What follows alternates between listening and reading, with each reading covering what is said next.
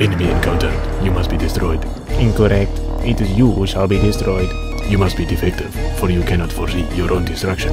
Your CPU is as inaccurate as you are incompetent and must be destroyed. Curse you. Your ability to evade is matched only by your cowardice. Your audio communicator is too active and must be silenced and or destroyed. You are my greatest enemy and my greatest friend. Wait, what? Nothing. I mean destroy. Destroy. Destroy! Destroy! Destroy. Destroy! Destroy! Destroy! Destroy! Destroy!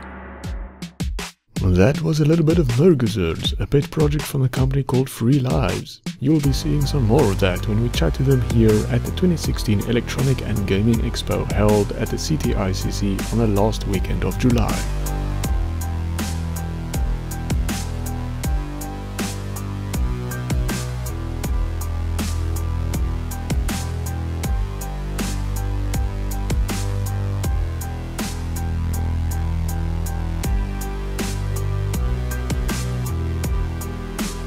There were many exhibits on display and we spoke to one of the fellows at the Asus stand. Or is that Asus stand? No, Asus stand. Well, we're in front of you on the Asus stand and we're going to talk to Martin. He's going to explain us a little bit more what Asus has to offer.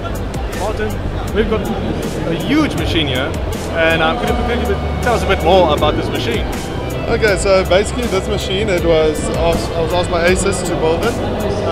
It's based on the new Dishonored 2 game that we'll be launching, and the whole idea behind it is that we're trying to promote modding in South Africa and show people what can be done, and also obviously promote the game that's coming out. So this specific build, we've got a custom paint work, so that starts off with texture paste, going into undercoats, overcoats, and then finally a dry brush. We've got full water cooling using copper tubing, just to give you an idea.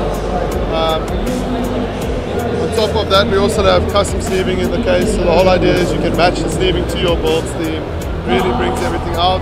Motherboard tray has been rotated, so it's something really special. On the other side, there was another machine.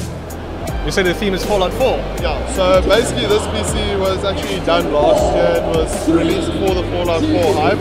So this is built using Pip-Boy. There was a Fallout 4 Pip-Boy edition that came out, that came with the old Pip-Boy ARM piece.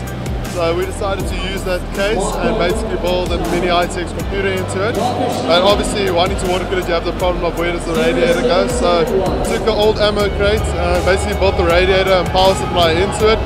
Reservoirs on the outside is meant to almost symbolize the water purification plant in Fallout 3.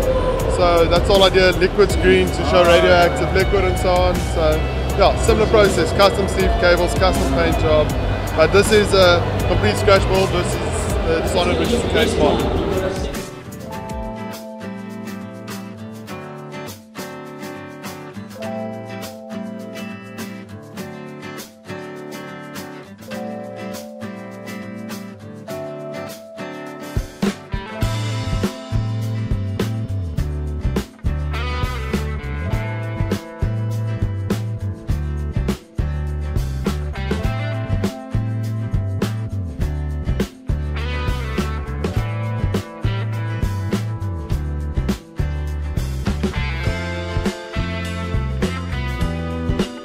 There seems to be a bit of a crowd gathering here at this exhibit. Let's see what the commotion is about.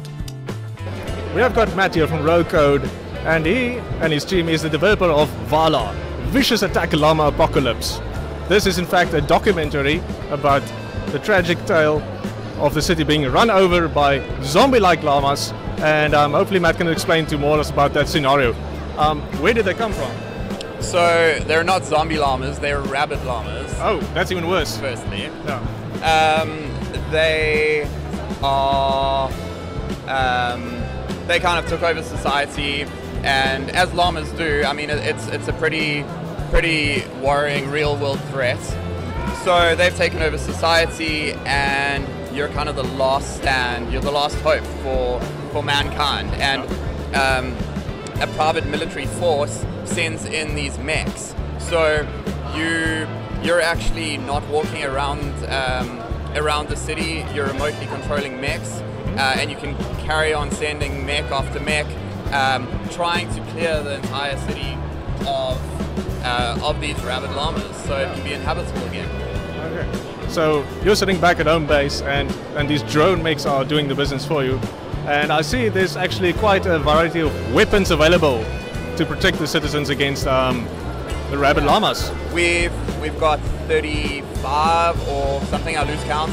We've got a lot of weapons and a lot of perks and a lot of things that kill you. Pretty much everything kills you. And there's some things that help you kill other things. Okay. Yeah. Okay, so I see you can have 4 commanders on at the same time on a single control console. Will it also be supporting online capability? So no, right now we have no plans to do online multiplayer, as nice as it would be. We've very specifically tried to make it a very awesome couch co-op experience for up to 4 players. Yeah, there's not enough of that going around anymore. I'm a massive Crimson Land fan. Yeah. And me and friends just used to play it for hours and hours and hours. So this is kind of my perfect game that I can have a beer with friends and just relax and play. The origins of the rabid llamas, was it scientific experimentation? Was it a natural mutation? Was it just a curse from unknown country? I'll let you play the game when we release it to find that out. Okay, and we can find it on Xbox Live and on the Steam platform eventually. Yeah, it'll be on Xbox One and then Steam and the Windows Store. Okay. Yeah. Well, thank you very much. It's been a pleasure talking to you. Thank you. Well, now there's something to add to your wish list. We hope the crew at Rogue Code experienced good fortune on the gaming endeavor, and there was actually quite a few developers showing their titles.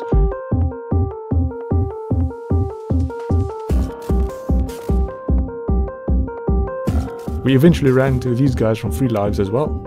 Hello, we've got Basil here from Free Lives, and Free Lives is a company that has brought to us such wonderful games such as Broforce. You can see Broforce here at the backside backdrop, and if you look to a bit to your left, you'll see Broforce in action as well.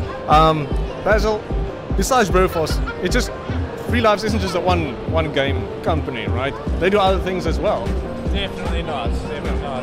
So Broforce was like our claim to fame, and kind of still is with regular updates. But we're looking at really experimenting with more games that we're each inspired by, like as individuals. And one of those is actually Mergazerds, which the lead programmer, Ruan Rothman, he's been working on for probably about a year or so, and yeah, it's just come a long way from where it was before. You just mentioned updates on Broforce as well. The latest one, if I recall correctly, was Tank Girl or Tank Bro. Tank Bro. Yeah. And what was the other character as well? There was Dirty Brory. And Dirty Harry. Yeah. And then, of course, Bruce Lee. Okay. Yeah. Did you get any huge amounts of community feedback regarding the new additions? Bruce Lee was the #1 requested bro of all time, basically. I would like to say all time, but we'll see what the actual polls say. But he also really helped us coming into the game because we had a drinking game, and every time Bruce Lee was mentioned, we had to have a shot of Stro rum. Yeah. And so we were worried that we were becoming alcoholics. So we stopped that, and we just added Broly, and now everything's okay. Very cool stuff. Well, we're gonna have a quick look here at Mergazerds. Yeah. Mergazords. Can you please explain a little bit as well? Let's have a look here. So with Mergazords. Mergazerds. Yeah, there we go. Commence battle. What inspired Mergazords? That's a really great question. I would say, like, from Ruan's side, it would have to be like Power Rangers cross Transformers, but then also just how ridiculous those shows were. Yeah. And the way everything just exploded at the end, and how gangly these things were, and why they didn't just fall over all the time. Yeah. So Ruan kind of made that, and Jonathan, how you helped with the art style itself, and now it is where it is now. Okay, cool. Yeah, because I'm going to look forward for that one. I'm going to keep my eye out on that. Yeah. And thank you very much for talking to us. We'll be putting Free Lives on it, of course, in the description below the video. And Of course, we can also find your titles on the Steam platform as well. Yes, Broforce is on the Steam platform. Actually, look out for Genital Jousting, which will be coming pretty soon to Steam, probably within the next 6 months. I saw that one. I saw that one. I can't put it in this video, but I saw that one. Was that from the Straw Rum? Maybe. Maybe. Okay. Well, thank you very much. I was hoping to catch up with the guys at West Studio Games and see how they were doing, but their booth was mysteriously empty. It seems making fun of the government may not be the best cause for self-preservation. Not to worry, Westwood Studios, your sacrifice will always be remembered.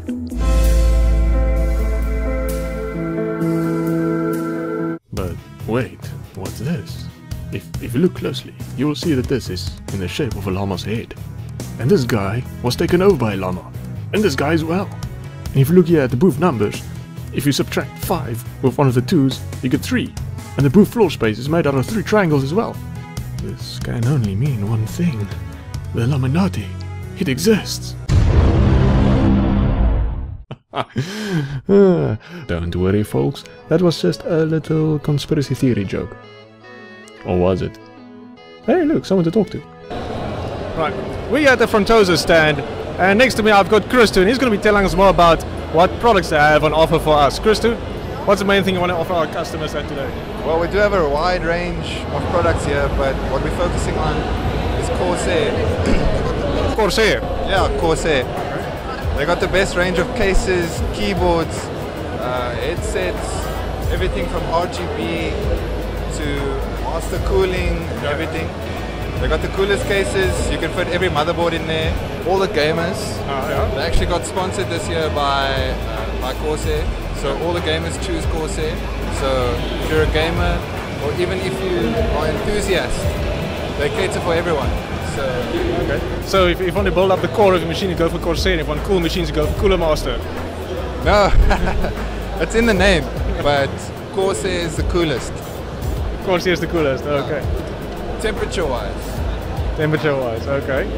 And I see you've also got a couple of screens on display here. We've been at the Asus stand a little while back, and they've got a Asus Swift screen. Do you guys stock that as well? Yes, we do stock them. We actually have them on display around the corner here. So if you want to go check them out, we've got nice PCs built up there as well.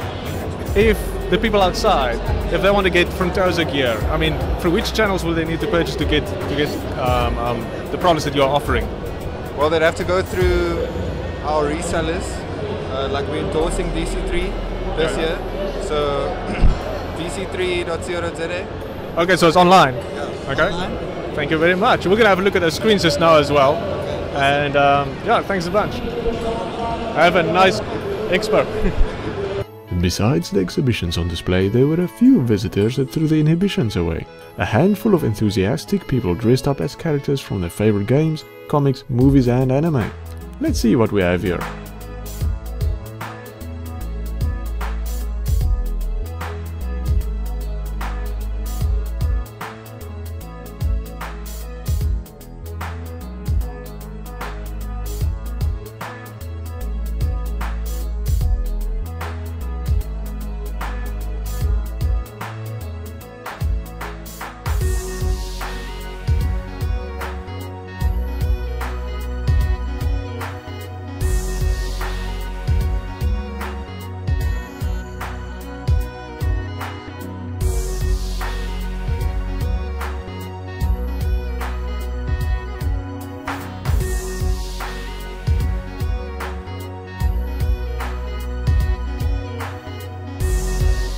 The show kinda died down after Team Rocket stole all the Pokemon, so we decided to have a chat with the announcer to confirm our suspicions if he was a sleeper agent for Buffelsfontein Bartoli. Turns out he wasn't. Probably. We've got Gareth Woods here, and he's, besides the Master of Ceremonies, he's also Master of all trades. You've been doing the gaming thing quite a while now, haven't you? Yeah, I've been a gamer since, geez, I can remember, like even before that probably. And yeah, look, it's been awesome to be involved as part of EGE. Been involved in kind of the social media and the press and all that sort of stuff, but also next door with the CSGO, I'm doing the stage hosting, kind of emceeing job, yeah. Okay, and with the competition that's heating up at the moment, you've got any hopefuls that you're looking forward to, or are you going to stay unbiased? I should stay unbiased, but I suppose the favourites for the tournament are BVD, Bravado Gaming. I would say, look, it's good for esports for someone else to beat them, but they certainly are the guys who put in the most work to be there. So it's a case of, do the most deserving people need to win, or is it you want the underdog to win? So I'm kind of torn, to be honest. Well, we'll see when they play. The best player will win, or the best team will win, and I'm pretty sure the spectators will be entertained by it as well. Well, thank you very much for your time.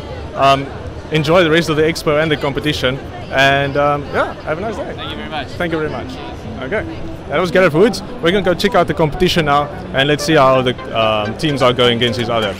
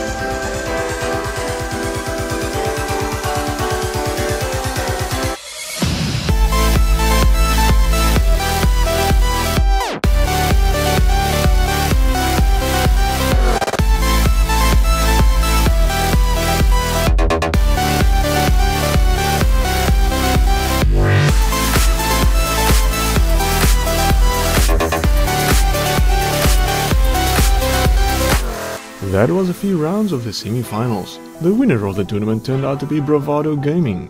So if BVD won, then it means you're a wizard, Gareth.